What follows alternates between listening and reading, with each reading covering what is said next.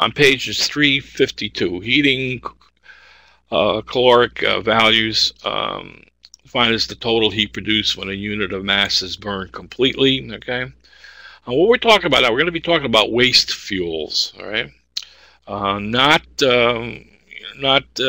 we talked about in class on the solid hazardous waste class. We talk about burning hazardous waste and that type of stuff. What we're really talking about here essentially is all this different type of. We did some simple exams, all right, or examples.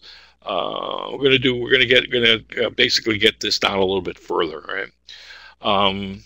You know, in our solid waste and in our air class.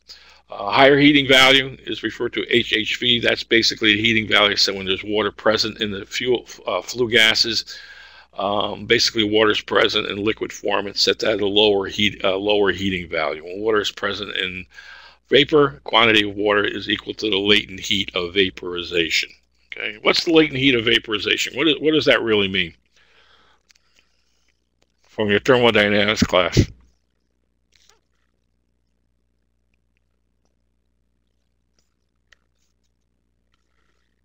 Exactly. Riley, you get a gold star.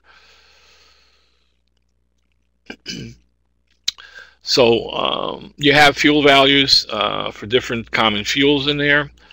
And in the NCSS handbook, higher heating value or gross calorific value basically is done at 25 degrees C under STP conditions is how it's calculated.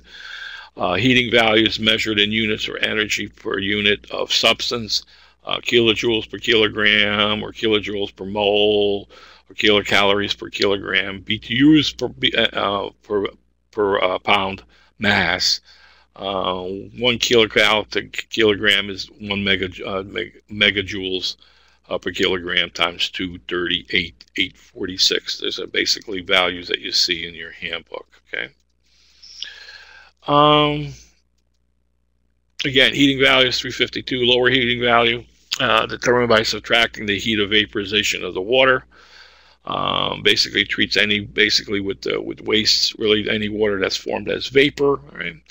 And it's basically relating a higher heating value to a lower heating value, where HV, okay, is the heat of vaporization here, based on the number of moles out, okay, based on the number of the water coming out of the system or out of the process, and basically N is the number of moles of the fuel, right? So basically, the higher heating, they're related to HHV related to LHV, excuse me, where LHV here is the heat of vaporization.